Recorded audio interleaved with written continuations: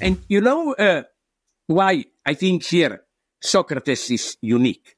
Because a Chinese friend immediately answered me, but wait a minute, Confucianism, doesn't it do the same? Confucius also says, wrote in his Analects, we live in a time of a crisis, and even goes a step further in a Socratic way and says, the origin of crisis is that we no longer use words in their proper meaning. You know, one guy means one thing, another thing, it's a mess. But Confucius then nonetheless tries simply to return to the tradition. His hope is that let's stabilize the basic meaning of words and let's act properly. So let's bring back the old traditional stability.